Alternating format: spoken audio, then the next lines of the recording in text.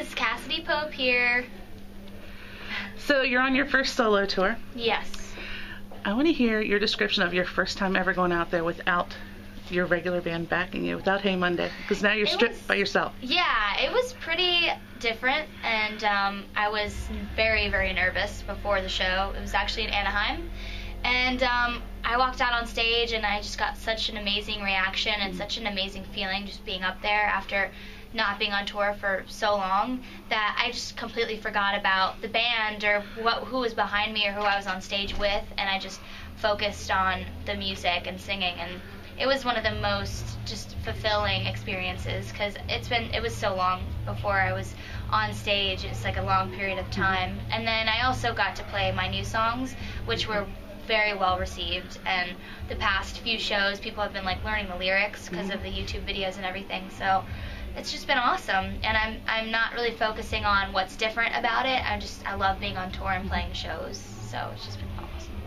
I've read in quite a few interviews that you've done since your decision to go solo about the change in your direction. You want to be more pop. Oh, my bracelet's making noise. You want to be more pop oriented. Yes. When did you actually decide about that? Was it still while you were with Hey Monday? As far as the direction? Yeah. Well, not really. I decided I was going solo, and then I was just thinking about, well, what kind of artist am I? What do I love? And I love pop. I love pop rock and the mixture of it.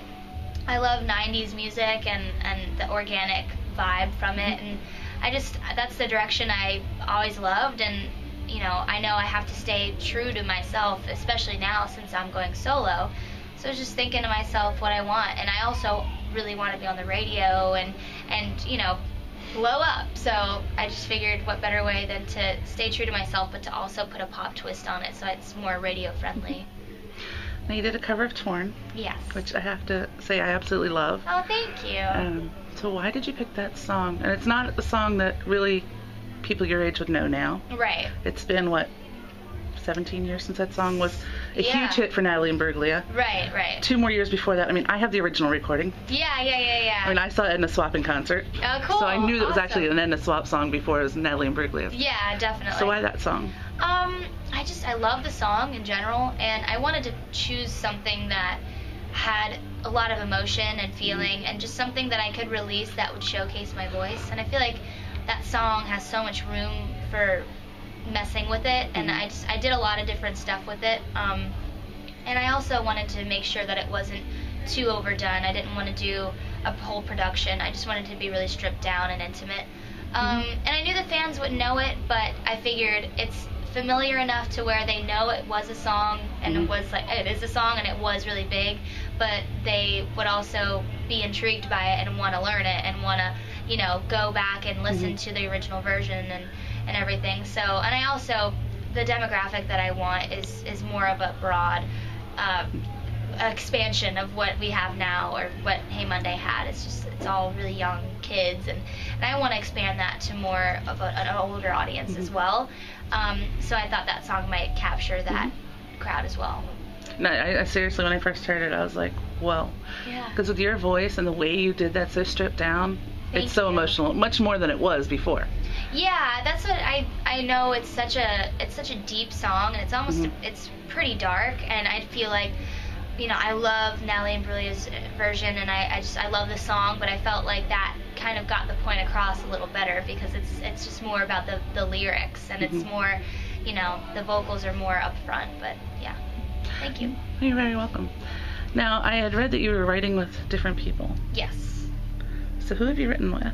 I've done some writing with, actually, my friends in Yellow Card. Did a song with them, and then I've written a lot with this woman, Liz Rose. She did a lot for Taylor Swift when she was first starting, and I believe her new stuff as well. But she was awesome. Her and this girl, Emily Shackleton, they're both out of, well, actually, Emily's out of Nashville, and Liz is out of Dallas. But I just took a trip to Dallas one time, and I was there for about 4 days, and we wrote 6 songs in 4 days. We just stayed at Liz's house, and we were at the piano one day and just acoustic the other day, and it was a really fun environment. And then I've done some stuff with my roommate, actually. Her name's Allie Tamposi, and she's got the new Kelly Clarkson's singles, so she's doing really well.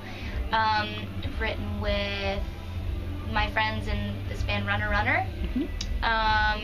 Done some stuff with, I'm trying to remember.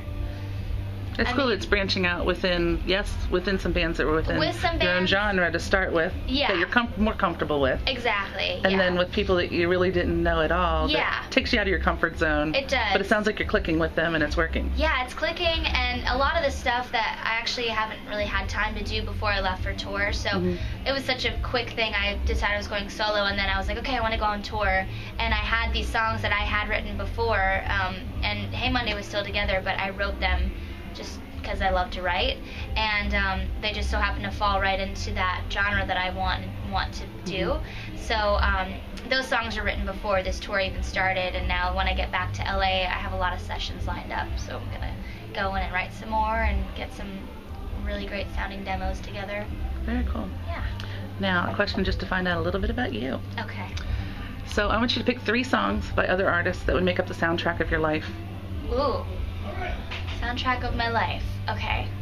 I would choose Hopelessly Devoted to You by Olivia Newton-John from Greece, but I just think that explains my passion for, I love to love, and I love singing, and it's a very emotional song about just being just out of your mind and kind of unstable, but just always having an extreme love for whatever you attach yourself to.